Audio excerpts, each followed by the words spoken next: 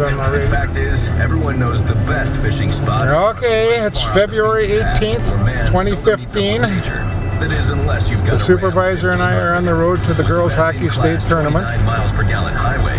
As usual, the outdoor temperature right now is minus 12. Bad news for But fish. more so than Arizona, we have a bright, sunshiny day, as you always do when the temperature is below zero. Between itself and the competition. Get a great deal now during Ram Truck Month. I hope to have a little something from our radio station pretty soon. Ram 1500 Express Quad Cab 4x4. See what we got going on here. For $289 a month for 36 months with $19.59 due at signing. Tax, title, license extra. Based on standard pickup class. So far, they're still in ads. Highway based on available EcoDiesel V6 4x2. Call 1-877 For the old home folks of the old days, here we're driving by Victoria Heights. Pickup must be registered to consumer at least 30 days prior to lease. 25-cent charge for each mile over 30,000. Residency restrictions apply. Take delivery by 3/2. Ram is a registered trademark of FCA US LLC. The Minnesota Lottery's And now back, pedal to the metal to Osakis. In my day, we got our kicks sitting on flagpoles in blizzards. You could win $1,000 a day, every day for the rest of your life. You know what else thrilled us?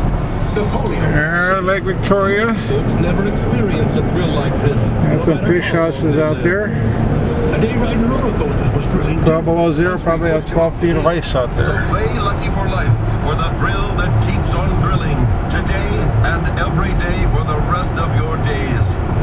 When we wanted to jazz things up, we'd wait for the wind to blow the ladies' skirts over their ankles. Lucky for Life from the Minnesota Lottery. Must be 18 or older. Know what a thrill was? When your dad said hi to you. Yeah, like the rest of the country, we haven't had much snow at all this winter. Pretty arid and cold. Dental Health Associates, we love your stories. During a quiet church service, an older gentleman received an unexpected hug from his girlfriend. Much to his surprise, his denture popped out. The denture clattered across the hardwood floor and came to a stop a few feet away. With a red face, the gentleman retrieved his dentures, looked up, and everyone was looking at him. It was one of the most embarrassing things that had ever happened to him. First thing Monday, he took a trip By Weston Station. He explained how a dental implant is attached and it would never just pop out. This gentleman, though at the young age of 92, felt it was worth it. He got the implants and he never looked back. He never had to worry again. No more popping out. I'm Dr. Tim at Dental Health Associates. Dr. Art and I can help you too. Over the years, Dental Health Associates has made more people smile than anyone else. Dental Health Associates, dentalhealthmn.com. Hi, I'm Dr. Erica Dahl from Hear Life of Minnesota, where we believe that better hearing leads to a better life. Consumer reports state that nearly 2/3 of all hearing aids are fit incorrectly. We use live speech mapping to precisely fit all hearing aids, providing our patients with the sound quality they deserve. If you or a loved one are experiencing hearing concerns, please contact our offices to schedule a free consultation and come see how better hearing can improve your life. Find us at hearlifemn.com or call us at 320-298-4643. This is chef owner Matthew Johnson of Broadway Bistro. We are now in our winter hours for dining. For lunch, we're still open Monday through Saturday from 11 until 2.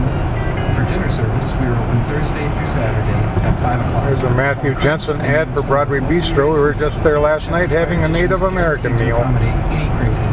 Stay in touch with upcoming events at BroadwayBistroAlley.com. Remember, local always and organic whenever possible, because it does matter where your food comes from. In the news, President Obama is hosting a summit on countering violent extremism today.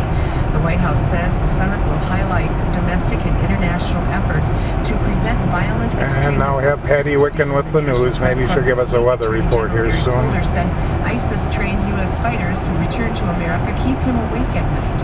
Holder said he is very worried about self-radicalized lone wolves here in the U.S. And Attorney General Holder is calling for a national moratorium on the death penalty. Holder said at the National Press Club Tuesday he wants all states to put executions on hold until the Supreme Court rules in a capital punishment case later this year. The courts agreed. Okay, we've made it to Nelson, okay. Challenging Oklahoma's lethal injection procedures.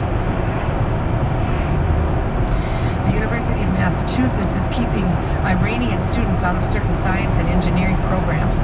The university's decision is setting off charges of discrimination and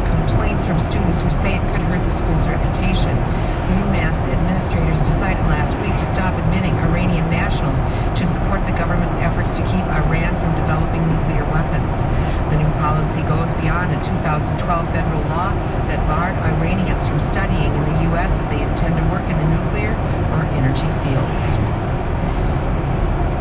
The family of a Las Vegas woman killed in a road rage shooting last week is defending what she did. Dozens gathered Tuesday night for a memorial vigil at the local high school where Tammy Myers was said to have been teaching her daughter to drive. Earlier, Las Vegas Metro Police revealed that Myers had returned home after the incident and got her son before they went back out. Police say after Myers and her son returned home, someone pulled up and shot her. Myers died Saturday after being taken off life support. Police are still searching for one or more suspects. Boston's mayor is trying to stop snow-crazed residents from jumping out of windows into massive snow piles. The stunt has been trending on social media using the hashtag Boston Blizzard Challenge. Mayor Martin Walsh is calling on Bostonians to stop this nonsense and act responsibly, noting potential dangers.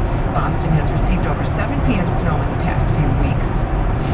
Losing weight might be as simple as eating more fiber. Researchers at the University of Massachusetts put 240 adults on a high-fiber diet and told them to increase their fiber intake by at least 30 grams a day. They could eat whatever they wanted as long as they kept increasing their fiber intake. After 12 months on the high-fiber diet, the study subjects lost more than 4.5 pounds on average. They also had lower blood pressure and better resistance to insulin.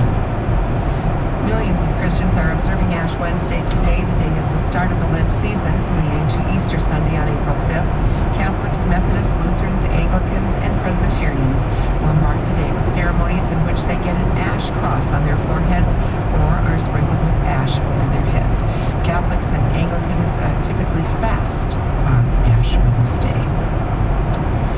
That's our world and national news this morning. You're on KXRA. Sports is coming up. The United Way Beer and Wine Tasting Gala is Friday, February. Okay, we'll sign off with Patty there. I guess we didn't get to the weather report, but it's not getting any warmer out here. We'll see you at the X. Alex plays Red Wing at 1 o'clock this afternoon.